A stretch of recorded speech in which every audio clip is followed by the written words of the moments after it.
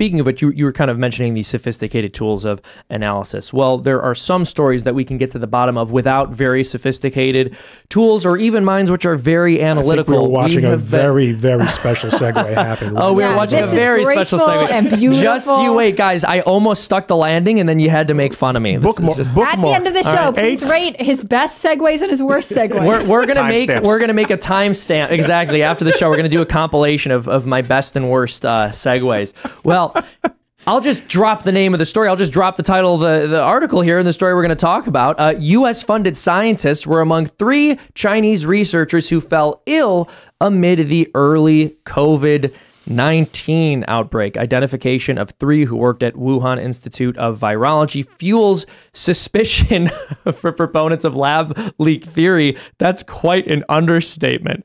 A prominent scientist who worked on coronavirus projects funded by the U.S. government, okay, do I have to keep reading, is one of 3 Chinese researchers who became sick with an unspecified illness during the initial outbreak of COVID-19. And let's keep it unspecified because current and former U.S. officials. Still on so YouTube, maybe it's whatever Tim has. Yeah. Maybe someone else had to take over his podcast for a day. I have no idea. But what I will say is this.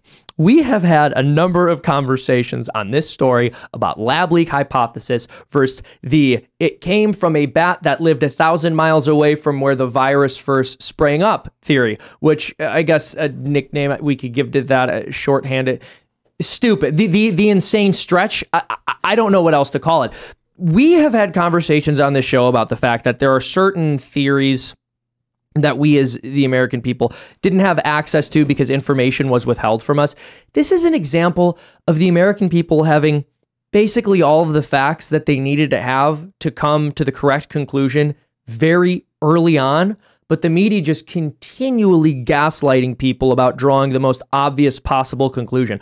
The reason the term conspiracy theorist is so effective is because what it does is it generates an image in the mind of the person who hears that term of an individual who doesn't go for the most succinct, credible, reasonable, and simple explanation, but who instead will make any kind of logical leap or stretch to believe whatever it was they wanted to believe in the first place. Now, to me, that sounds a lot more like that description fits somebody who thinks that COVID sprang up in a population of bats that live 1,000 miles away from Wuhan, as opposed to having come from the virus factory where they were doing gain-of-function research in the city where the virus first sprang up.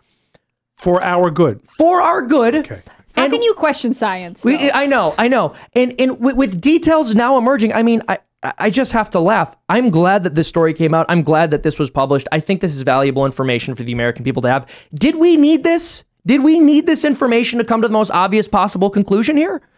Well, I think it is important that we start to find out who's funded by the U.S. government, including if Chinese researchers were being funded and getting sick. Were they working in the COVID factory, the Wuhan Institute? Yeah, they were working factory. At the Wuhan factory where they were working on COVID, and they got ill, being funded by the U.S. government. I mean, it's the most obvious. It's insane, I think right? It's notable that it's coming from the Wall Street Journal, right? This isn't a fringe group that's reporting this.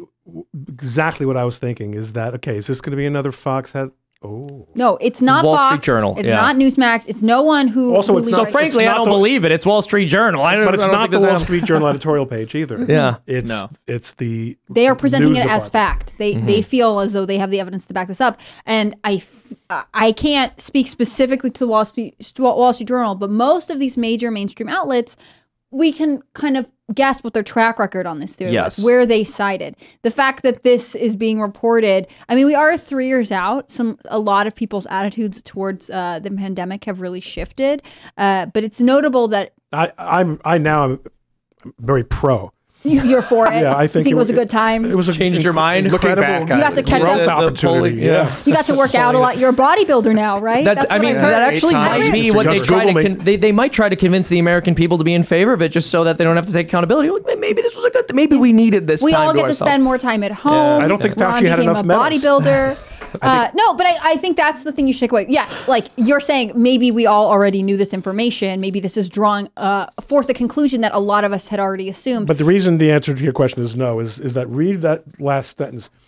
The identity and role of the researchers is one piece of intelligence that has been cited by proponents of the judgment that that's actually not very good writing. Proponents of the judgment that the pandemic originated with a lab leak, and that is not an award-winning sentence, but No. it's still, they don't actually take the position that this tends to prove, or this proves that it was always bullshit, that it was anything other than a lab leak. The nature of their illness hasn't been conclusively proven. Yeah. So it's just a bunch of facts we're going to line up, but we can't say what happened. Yeah, exactly. I mean, again, there's one extremely obvious Now, explanation Tim would here. not appreciate if we got him demonetized. No. So this is one of those things you are able to discuss, but we probably shouldn't push out further into other questions of the medical science that YouTube would. We're not questioning science. We're questioning the Wall Street. We're Yeah, questioning the my Wall Street problem Journal. is When with I the talk Wall about Street the medical science too, I think, well, there are certain elements of it that you're not allowed to discuss because that's, how science works. But I know that with this, the establishment is actually starting to admit that this is clearly true. That's what I'm thinking. And- This is what the vibe I get. It seems like people are like, okay, we've kind of figured out what happened. And now these news organizations, I don't want to speak for all of them, but the ones that relied for so long on printing newspaper are failing. They don't have the income that they used to have, and they need to get to break the story. So one of them is going to be like, you know what, we're done with pretense. Print it first. Print it before the New York Times, print it before whoever, USA Today, just print it first. We'll be the guy now. Yeah, I think you're right. There is in news media, there's a lot of be there first as fast as you can. And Also, this is not a Democrat-centric story as such. This is the uniparty, this is the deep state, this is the administrators, this is the big government. So that there's a little bit more room for that kind of reporting. It's not like reporting on the Bidens.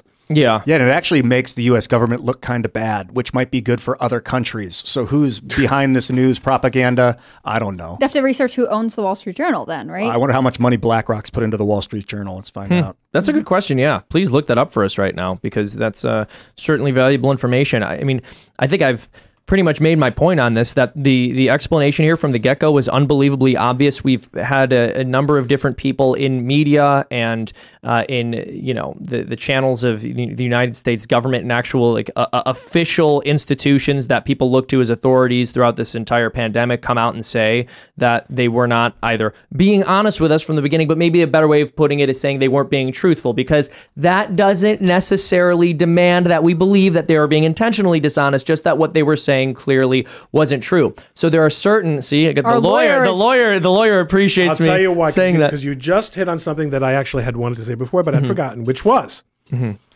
misinformation. Information they want you to miss. Oh, I like that. Thank you. Misinformation is a made-up word. There's disinformation. Disinformation is an affirmative attempt to lie to you about reality so that you, for policy reasons, for political reasons, okay. Misinformed. I was misinformed. They told me the show started at 7. It starts at 8. Someone made a mistake, or even someone did it on purpose. I was misinformed. There was never such a thing as misinformation. I mean, there might have been, the formative might have existed theoretically, but misinformation is something that was created in the social media era as a term to describe what might not be true, what might not be truth, but to make it sound like those who repeat it are engaged in disinformation because it's rhymes with and it alludes to disinformation. But accusing someone of disinformation is almost saying that they're competent state actors or something. You don't want to say that. You want to say rather that they're interesting. So that's what a lot of what we're talking about. That's the theme. And you mentioned this. You sort of mentioned it earlier. The idea is to get across an official narrative and to marginalize anyone who departs from it as being engaged in misinformation, not in misinforming people. Because when you misinform people, it's like I thought the movie started at 9. Yeah, Sorry. exactly. People make mistakes. No, it's because you're bad. Yeah, no, I think that's a very good point. It's a very good way of looking at it. Thank you. I think what everyone has to remember here is the media, social media platforms, and basically everyone in government, including people in government who are actually colluding with social media companies to have them censor people from those platforms, were claiming that their interest was in protecting the American people. Now, if it's true that you are genuinely just a seeker of truth who wants to use the best information available to protect people, then when your track record ends up revealing that you have been consistently incorrect about important details, which you punish people for speaking truth on, you'd imagine some kind of humility would be demonstrated, and you would loosen your grip over the control of informational flow, or you would loosen your restrictions. And on some things they have. However, they still act with a degree of authority and certainty, which is not only unearned, but which has been thoroughly dismissed and refuted by the facts, I would say, has been entirely undermined by their own track record. It's either that they were incompetent or malicious. And either way, I'm concerned with. That's why I just don't buy anything at face value anymore. It's really eroding my will to live, I will admit. Oh, dude. Like it's just happening slowly, like piece by piece is coming out of me, stone by stone. I'm like, it's getting dark, like the future. I don't see a good future in 10 years with this AI revolution and the amount of stranglehold that the US government seems to be trying to keep on people. Like, just admit it sometimes, like let it out, let people live and thrive. Otherwise, I can't imagine anything good happening in the next 5 years geopolitically. I mean, not nothing, but I'm saying if they're willing to shut off people's bank accounts that are trying to live off the grid, like what the hell are we doing to ourselves? I'm very concerned, man. And by the way, the Vanguard Group owns 18% of News Corp, which owns the company that we were just talking about, the Wall Street Journal. Yeah, Vanguard. Yeah, man. I hear a lot of what you're saying, and I think there are a lot of people in the audience who probably feel similarly about seeing a very bleak future ahead of them. But I mean, don't lose your will to live over it. You matter. I mean, you matter as a person. Yeah, exactly. Yeah, Grimcast. No, Ian, but Ian, like get some coffee. That might be part of it. Is too much coffee. Too much coffee. But maybe cast. Maybe you just got so blackpilled by that information. And I about will say, Vanguard. if you work in news media and you just consume these stories back to back to back to back to back, it is easy for it to become like you do. You have to research for the show. It gets really dark. On the other hand, you have to remember all the things that happen in your daily life that are worth continuing to push against the system for. Yeah, man. So I don't. It's just like a psychology hour. If I have kids, what are they going to be 20 years old and shipped off to the military to fight some war or like a defensive nuclear war, like against robots? What? Well, if you decide not to push back, I mean, that's part of self-determination, right? Like you have the free will to be actively present in the life you have right now and to do what you can to make the world a place that you would want to pass down to your children. I think you have to resist giving up. Yeah, man, because you can't lose hope. The establishment actually thrives off of you not having hope. When the people they're trying to subjugate don't see a path forward, that's when they win. And that's part of the attack on religion. Yep. Yeah.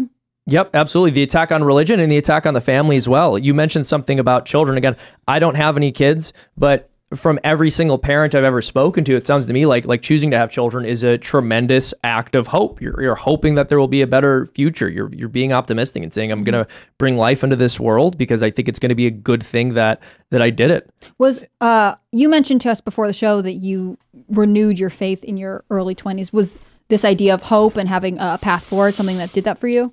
That's a good question. I mean, really, growing up in what's considered to be a secular Jewish environment, although it was very strongly ethnic because of the immigrant component of my parents and grandparents, and then finding myself as someone whose own parents had not gone to college, and all of a sudden I was at Princeton. So I was on the very precipice of in an elite school. An elite school, and sort of supposedly the entree into the elite of the world, which is not what I learned much, much later, was that these schools mostly perpetuate networks. They're not there to invite you into their network, although if you want to de-self yourself enough to really be a member of the club, you could. Yourself. But that was precisely, that's actually a Jane Coleman. That is my wife's phrase, not that she ever uses it. You know what Woodrow Wilson said? The purpose of academia is to make a man as little like his father as possible. Yes, and that's why his name has been stripped off every building in Princeton. Ironically, I think that's the one thing he said they'd probably love. Right, but not exactly. They moved away from their ideological father. But the answer to the question is yes. I mean,